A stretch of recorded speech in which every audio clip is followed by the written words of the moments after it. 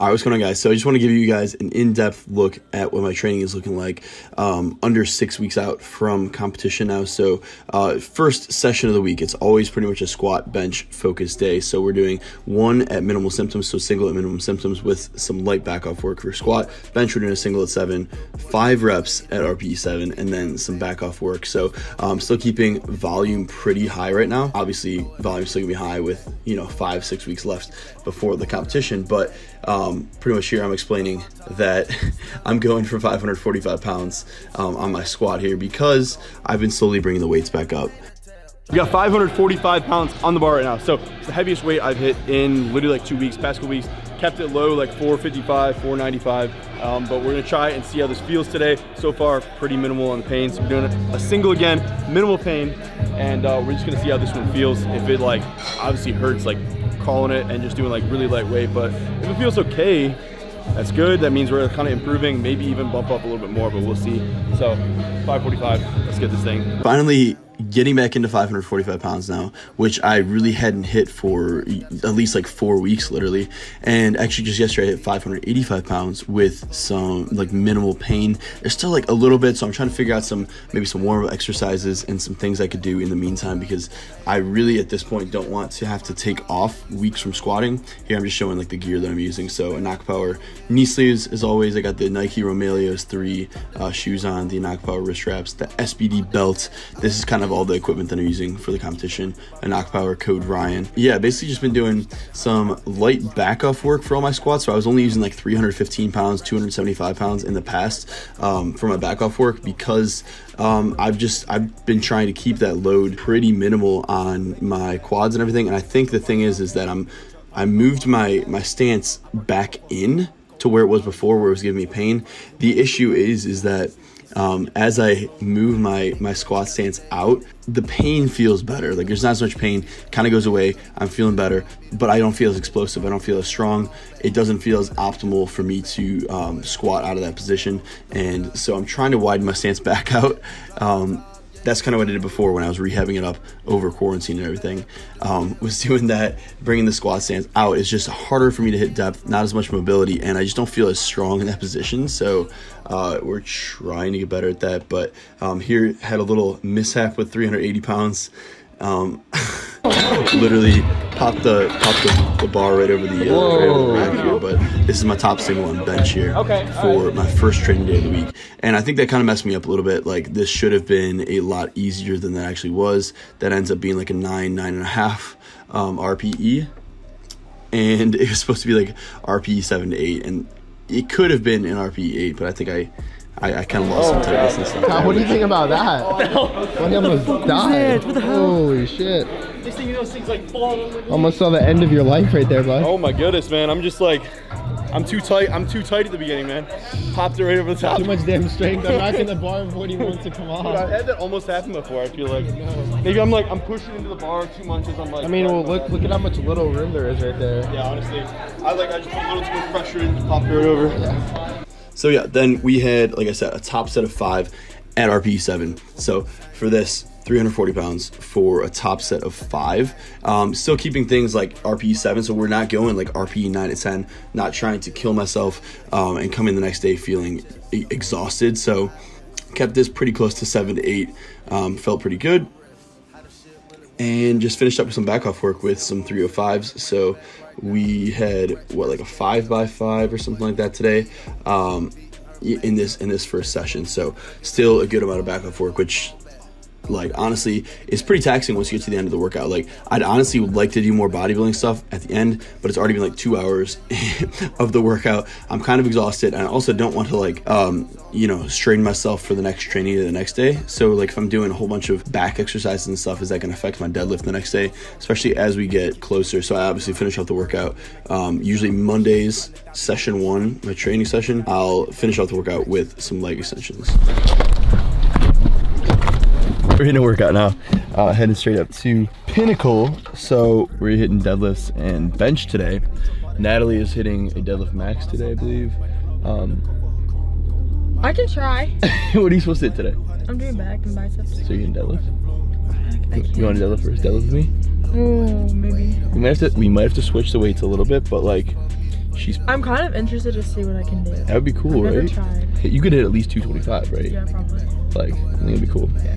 And then day 2, we're right back at it. So session 2, start off with deadlift and bench day. Literally no accessories today. So we have a single at 7 on deadlift with some 5x5 back off work. Single at 7 on touch and go bench. Set of 5 at RPE 7, and then back off work. So pretty, like, honestly, pretty strenuous day on Tuesday. So it's hard, honestly, people think it's hard to bench back-to-back days.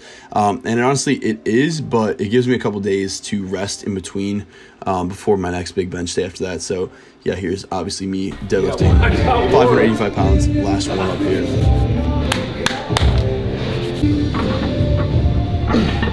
So here's just like a 615 top single, which I think moved pretty well.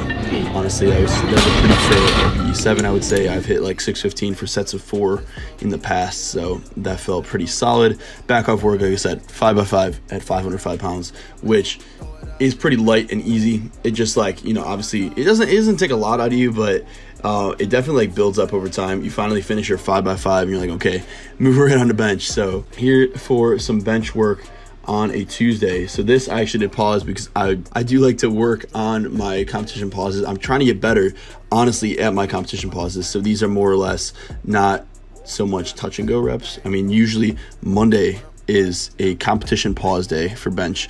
Tuesday is always a touch and go day, so that way there's a little bit of variation. People are like, why do you bench back-to-back days? And it's like mostly because there's just that variation, and I can probably load more weight on touch and go bench. So anyways, moving on to session 3. So it's the 3rd day of the week. We have a little bit of an active rest day, which requires me to do OHP, so overhead press. But realistically, I don't usually do standing overhead press. I just do like a dumbbell press instead. Just more shoulder focused, in my opinion. I can load more weight on it and not have to worry about, like, I just never got too much into OHP, and this is kind of like my substitute for it, I guess. It's just doing the seated dumbbell overhead presses. And then obviously on a day like this, on Wednesday, I basically just do kind of like an arm and shoulder day. I'll throw in some back work and stuff like that. So here's Natalie doing like a little arm and shoulder day with me as well. But pretty much, yeah, I'm just doing some accessory work that I have not been able to do on the other days. Like I said, when it comes to 4 weeks out, 5 weeks out from competition, like, I really start to limit the actual accessories that I do. So again, I'm hitting more leg extensions. I'm trying to strengthen up like my quads individually, strengthen up the tendons, my quad tendons, because I, like I said, had that tendinitis issue. And I think these did help me in the past, where I kind of slowly built up the weight on these, just using RPEs that are relatively low. So I'm not going like RPE 10 on quad extensions, you know what I mean? But like back in quarantine when I was having some issues with my quads, I think the leg extensions did help a little bit with strengthening the actual tendon, the joint, all that stuff. Felt a little bit better. So finished off with some triceps and stuff like that. Overall, I don't think we filmed absolutely everything for this section of the workout, but like, yeah, pretty much Wednesdays, session 3 of the week is an active rest day. I'm not going RPE 10 on you know, tricep extension or whatever, because I know I still have those, you know, bench sessions on day 4 and 5. So all right, so day 4 of the gym today. So yesterday was a bodybuilding day. Today we're getting back into some more powerlifting movements. So we have RDLs today, heavy RDLs. We have 2 different variations of bench. So we have feet up bench to eliminate some leg drive, and we have incline bench, which we're gonna do incline dumbbell today. And then we'll also probably do some hamstring curls, maybe a couple other bodybuilding exercises if we have time. And tomorrow's a heavy squat bench day. So today we're back on the RDL grind. I usually do a deadlift variation. So I deadlift 1 time per week, then a deadlift variation on the second deadlift day. So RDLs today, let's get it. Johan's lifting with us today again as well. We got the pre-workout going over here. So what are we doing, Johan? What are we doing? We're gonna do pink lemonade and we're gonna chase it. We're doing pink lemonade flight. We're gonna scoop it, chase it down with some what is this, rocket pop or something like that, 3D. So we got that I've never tried this before. I have combined them before in a cup, but we're just gonna, like, instead of using any water, we're just gonna chase it down with some freaking 3D. Should I put like a little bit of this in my mouth first, you think? Like, you know, some people. VPN flight, 10% off using code Dengler as always. Here we go. Oh, dude, I totally forgot. Shit. Let's go. Here we go. Pick it up. Oh my god! I heard it like sizzle up in there. It's so foamy. Our movements right now to day 4 of the training week. So we do a little deadlift variation day. So it's most of the time it's either RDLs or it's like a pause deadlift or it's a deficit deadlift or a block pull or something like that. It's kind of been changing as according to Josh has been having me doing some different things. So we've been doing RDLs basically the past like 7 weeks, I think almost. So we're getting into some heavier RPEs now. So I think max top set is like an RPE 8 now. So we basically do like a set of 8s at RPE 5, set of 8 at RPE 6, set of 8 at RPE 7, then set of 8 at RPE 8. So it's like you're not going all out max, but you're getting pretty close to it. So I did do 545 pounds, and this was probably closer to like an RPE 9-10. But I was super happy about getting this 545 pounds for a set of 8 on RDLs because I have not hit this yet before. I hit like a set of 6 previously. So 545 pounds for a set of 8 on RDLs. I was extremely happy with that. It did kind of wreck me a little bit for the next day, I'm not gonna lie.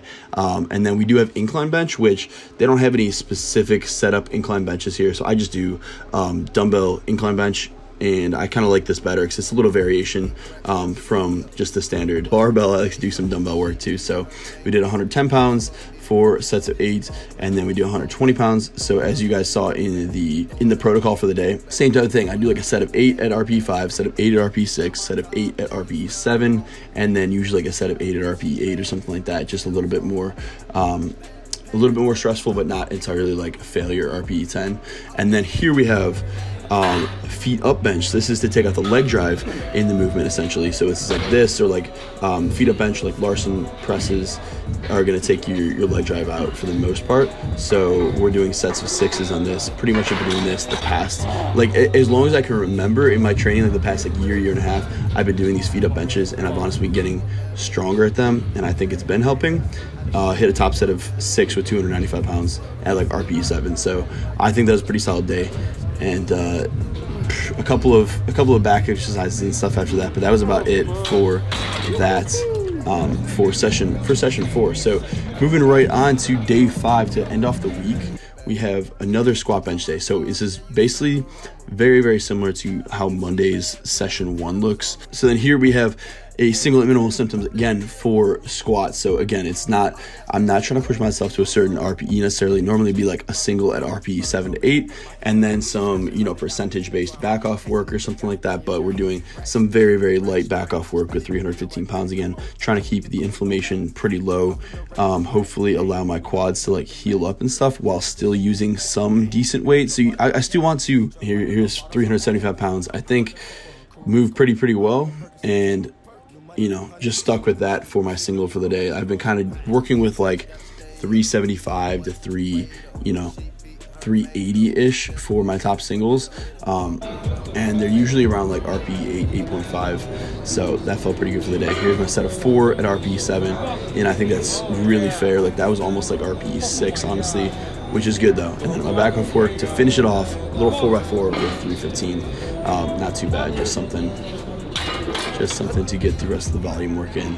And pretty gassed after that. Hit hamstring curls, called it a day. That'd be the training week for the entire 5 days. That's like my hardcore training. And then usually session 6, I don't have anything programmed for sessions. And then for session 6, there's really no protocol. So this could be like a workout on Saturday or Sunday. So basically I have those 5 big powerlifting days. Obviously Wednesday is like an active rest day. Still supposed to hit a couple different movements and stuff like that on the protocol specifically. But Saturday I usually hit a little workout, which will be like a bodybuilding style workout. Still probably shoulder and arms type of thing, but I could also throw some back or some accessories that I wasn't able to hit throughout the week. But when it comes down to the last like 4 weeks of my prep, so like right now I'm just over 5 weeks out from competition, it doesn't really make sense for me to like do a whole bunch of accessories, like push myself on a whole bunch of accessories when I could be like sore the next day. It could affect my training the next day. So when it gets down to like the last 4 weeks or so, I pretty much almost designate all my training to just squat, bench, or deadlift. When I'm further out from competition, it's not as big of a deal. I can throw in a lot more back exercises, some extra chest exercises, all that kind of stuff. But now it just has the chance of potentially hurting my training if I throw in too much accessories. So I kind of do limited accessories the last few weeks, or even no accessories these last couple weeks, and just focus all my energy on squat, bench, deadlift, and to limit fatigue as well. So that's pretty much how I do it. So I'll train like those 6 days of the week, take off Sunday completely, then we're back on it on Monday. So that's pretty much how my training has been literally the past like year or so. If you guys do want to see a video like 2 to 3 weeks out, like a full training week, that could also be something that I could put together as well, because as we get closer to competition, there's going to be heavier and heavier weights, higher intensities. So we're hitting some weights that are closer to max, really high intensity sets that will give me and my coach a better idea of where my lifts are going to be at. So anyways, yeah, hopefully you guys enjoyed watching. This is my entire training week, what it looks like. I gave you guys all the protocols on the screen for exactly what I do. So high volume right now, but it's all good. We're getting through it, and hopefully these quads will be better for squats, for the meet, and only a few weeks left. So every training session counts. We're gonna keep getting after it and keep trying to be the strongest we can for this meet. So let's get it, man. Appreciate all the support as always. Make sure to like, comment, and subscribe, and we'll see you guys in the next video. Peace. Right now, big racks gotta stay up. Little boy, get your weight up. She beat her makeup.